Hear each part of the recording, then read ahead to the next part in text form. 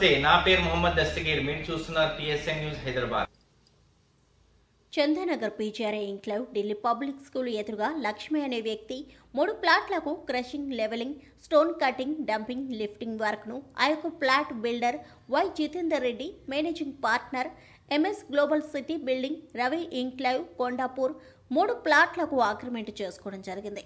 ఒక ప్లాట్కి 35 లక్షల ప్రకారం 3 ప్లాట్లకు 1,05,00,000కు తేదీ 10/11/2018లో పని గడిచిన కొద్దీ వై జితేందర్ రెడ్డి డబ్బులు ఇవ్వడంలో జాప్యం చేస్తూ లక్ష్మయ్యను బెదిరించేవాడు.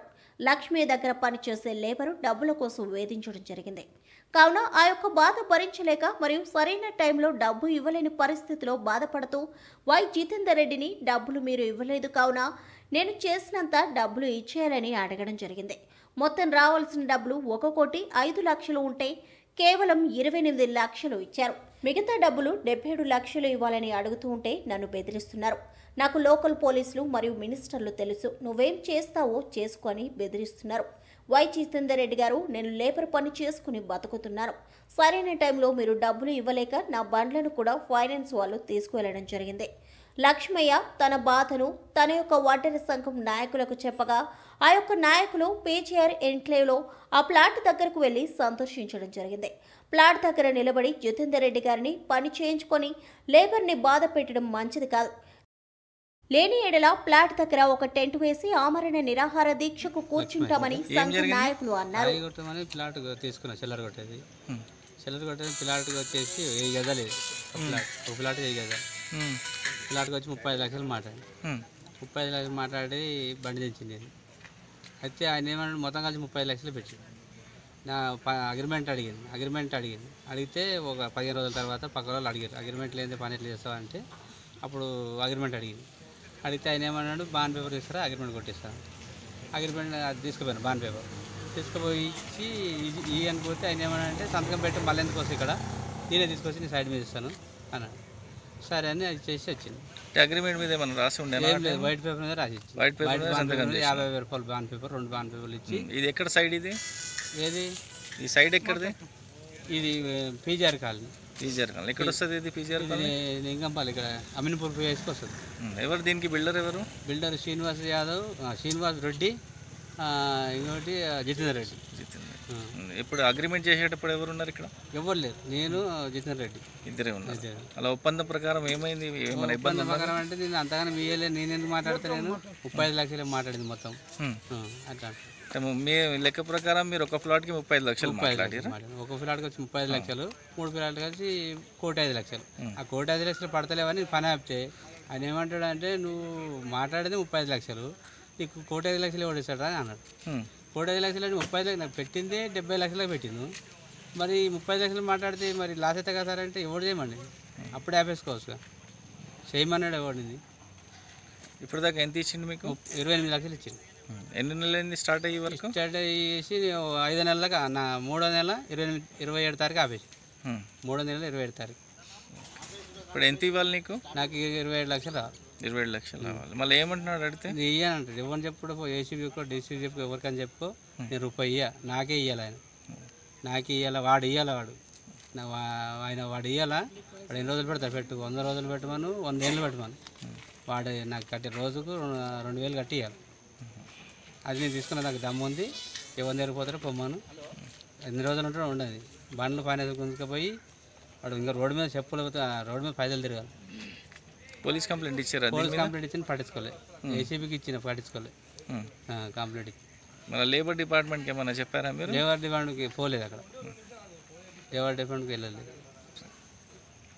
చెప్పరు పేమెంట్ ఏమని పోతే లేబర్ అంతా మీద పడ్డారు పేమెంట్ గురించి. ఈ దగ్గర పోతే ఎంతమంది సిట్టింగ్ చేయించి మాట్లాడి వెళ్ళిపోతున్నారు. ఏదంతా ఇంతమందితో చాలామంది పోయింది సంఘాల దగ్గర పోతే ఈయన ఏమంటాడు, చేస్తా పోతా మాట్లాడి చెప్తా అవుతానే వెళ్ళిపోతాను. వీళ్ళందరూ మీద పడ్డారు నాకు, ఎవరు పని చేసిన వర్కర్ అంతా. వాళ్ళకి కట్టలేక ఉండలేక సైడ్ మీదకి వచ్చి గురి పెట్టుకుందామని ఫ్యామిలీతో వచ్చింది. మేమంతా ఆడవాళ్ళంతా పనిచేసాం సార్. ఇట్లా మా ఆయన నమ్మించి సైన్ పెట్టలేదు అనేసి డబ్బులు ఇవ్వకుండా కష్టపెట్టేసి ఇప్పుడు ఆయన ఏది పరిస్థితి లేనట్లా తిరుగుతుండి. ఇప్పుడు బండ్లు తిరిగిపోయినాయి, ఉంటుంది సొమ్ములు పోయినాయి, డబ్బు పోయింది, మాకు అక్కడ ఏం లేదు. ఇప్పుడు రోడ్డు మీద నిలబడ్డాం. ఆ ఇల్లు అమ్ముకోవటానికి కూడా మాకు అప్పు తీరట్లేదు. రోజు 2-3 వస్తారు. ఇప్పుడు 4-5 పనులు తీసుకెళ్లారు. జేసీబీ తీసుకెళ్లారు, లారీ, టిప్పర్, ఇంకోటి అవన్నీ తీసుకెళ్లారు. కారు లేదు ఇంటికి వచ్చేదే ఆయనకు మా అన్నారు. పొద్దున్న లేచి దాపేటానికి నేను చిన్నపిల్లగాడు కాదయ్యా, దాపేటానికి రా ఇంట్లో కానీ గుచ్చుకొచ్చినని గుచ్చుకొచ్చి చూపిన నా కొడుకు ఉపాసం తపాసం ఉండగా ఇంత పిల్లలు తల్లులు తెచ్చినప్పుడు సొమ్ము తీసుకుపోయి శ్రీనివాసరావు అంటే శ్రీనివాసరావు నమ్మేసి సైన్ పెట్టలేదని అదే మోసం చేశారు. ఇప్పుడు ఆ మోసమే మాకు ఇదైపోయింది. ప్రతి ఒక్కడు పొద్దుగాల వస్తే పొద్దుమికి వస్తే పొద్దుగాల ఇంత పంట పెట్టినా అమ్మ దాపేటం అంట. నేను దాపేటానికి చిన్నపిల్లగాడు కాదయ్యా, శుద్ధరా ఇంటికాని చూపించిన చూపించి ఇంట్లో చూసి వెళ్ళిపోయిండ్రు. ఈ పొద్దుకు 4 సార్లు 5 సార్లు వస్తుండే. నేను తల్లి కాదు, ఇంటికాడ ఉంటా కదా, ఇంటికాడ ఉన్ని కొడుతుండే కొడుకు తినేది ఉపాసం పని లేక పిల్లలు కూడా ఉపాసం తప్పదాచిండి పని పెట్టుకొని. పెండ్ల మీద సొమ్ములు పెట్టిండు, తన సొమ్ములు పెట్టిండు, కొడుకు సొమ్ములు పెట్టిండు, కోడలు సొమ్ములు పెట్టిండు, నా సొమ్ములు పెట్టిండు. మళ్ళీ తిన్నికి లేదు, రోడ్డు మీద వేసి. ఇక ఆ బాధకు నా కొడుకు ఇంట్లో కూడా ఉన్నాడు.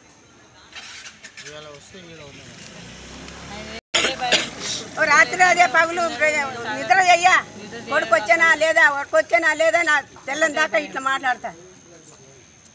ఇంత మోసం చేస్తాడు వాడు, పేదోళ్ళ కడుపుని ముంచుతాడు ముండ కొడుకు.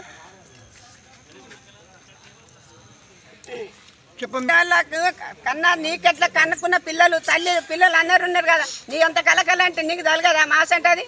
నా పేదవని ముంచుతావా నువ్వు? ముందు పడతావు ఏడనా? ముందు పడవు కదా నువ్వు. ఉన్న టిప్పర్లు వాయే అన్ని వాయే, ఇల్లు కూడా అమ్ముకున్నాడు నా కొడుకు. రోడ్డు మీద కూర్చుంటావురా నేను అన్ని తిడితే నాకు కన్న తల్లి తిట్టిండు. అంత పని చేసేవి నీ పని పట్టుకొని. అడవి సంచారం తిరుగుతా కొడుకుని మనమని పట్టుకొని తిరిగినా నా కొడుకు దొరకరే. సైడ్ మీదకి వస్తే ఇక్కడ ఉన్నాడు. మేము తల్లి పిల్లలు పిలిచి కూడా రా నేను సైడ్లో చచ్చిపోతా అంటున్నాడు. మళ్ళీ మీ మేడం ఎట్లా బతకాలి? ఇక్కడ అందరు సైడ్ మీద నిలిచి గ్యాస్ పోసుకొని అదే పేరు ఉంటుంది, అదే పేరు ఉంటుంది సైడ్ పట్టుకొని. ఈ సైడ్ మీదనే సావాలి అందరు, తల్లి పిల్లలు అందరు. ప్రాంతంలో మేము ఉండేవారం. వడ్డేరు సంఘం అనేది మాకు ఒక సంఘం అని ఉంది. ఎవరికి అన్యాయం జరిగినా మియ్యపూర్ కానీ, జగదీరుగుట్ట కానీ, బంజరాయలే కానీ, ఎక్కడున్న కష్టజీవులు మేము రాళ్ళు కొట్టుకొని బతికే వాళ్ళం కానీ దౌర్జన్యం చేసుకొని బతికే వాళ్ళం మేము కాదు.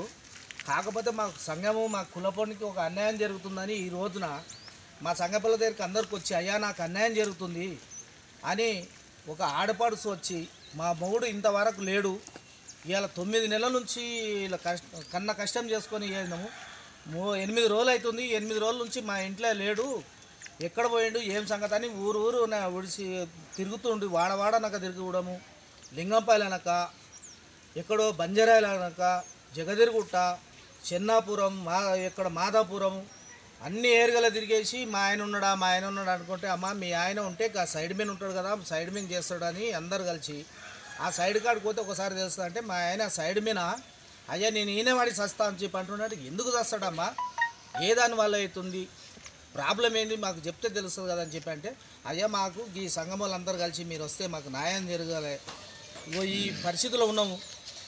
ఆయన 35 లక్షలకు ఒక ప్లాట్ అని చెప్పేసి 3 ప్లాట్లు చేపించి 1,05,00,000 కానీ రాసుకొని మాకు ఆ పేపరు ఏది ఇవ్వకుండా ఒక 35 లక్షలకే చూపిస్తుండు.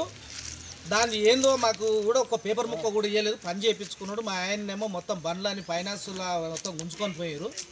మా పరిస్థితి అధిక పరిస్థితి ఉంది, మేము బతకలేని పరిస్థితి. మా ఆయన బతకడా మా ఆడపిల్లలు పేలమైన సామాను సొమ్ములు సంబంధాలు మొత్తానికి పోయినాయి అని ఇల్లు కూడా అమ్మేటట్టు ఉంది. కనీసము మీరైన కులమోళ్ళు వచ్చి మళ్ళీ ఆదుకొని ఏదైనా మాట్లాడగలుగుతారా, లేదా మేము కేసులు పెట్టాలన్నా కూడా మాకు తోట ఒక పేపర్ ముక్క కూడా మాకు ఇవ్వలేదు. కాబట్టి మీ కులమోళ్ళు వచ్చి దయచేసి ఇక్కడ కూర్చుని ఏదైనా పంచాయతీ చేద్దామని చెప్పి అంటే ఈ రోజున ఆ సారు నెంబర్ మా దగ్గర లేవు. ఆయన చేస్తుంటే రెస్పాన్స్ లేదు, వచ్చుడు లేదు. ఇంతమంది జనాలు కూర్చున్నా పొద్దుగాల 6 గంటల నుంచి కూర్చుంటే ఇప్పటి వరకు కూడా రెస్పాన్స్ లేదు, ఫోన్ లేపుడు లేదు. కనీసం వచ్చి సరే ఆయన తప్ప ఏం జరిగిందని మాట్లాడదామంటే కూడా మాట్లాడే పరిస్థితి లేదు. కాబట్టి దయచేసి నువ్వు ఇప్పటికైనా వచ్చి మాట్లాడమని అంటే కూడా ఎవరితో మాట్లాడేటట్టు లేదు. కాబట్టి ఆయనకు న్యాయం జరగాలని మేము ఇంతమంది ఎన్నో పనులు పాటలు చూసి పెట్టుకొని వచ్చిన దయచేసి మీ మీడియా మిత్రులు ప్రభుత్వము ఏదైనా ఆయనకు న్యాయం చేసి భార్య భర్తలకు ఏమైనా చేస్తాడు, లేకపోతే వాళ్ళకు గ్యాస్ నూనె పోసుకొని చచ్చిపోతే అట్లా పరిస్థితి కూడా ఉంది. మీరు కావాల్సిందంటే ఇక్కడ బండ్లు అప్పుకుని ఇల్లు మొత్తం అమ్ముకొని పోయేటట్టు ఉంది. దయచేసి ఇది చూడాలని మీకు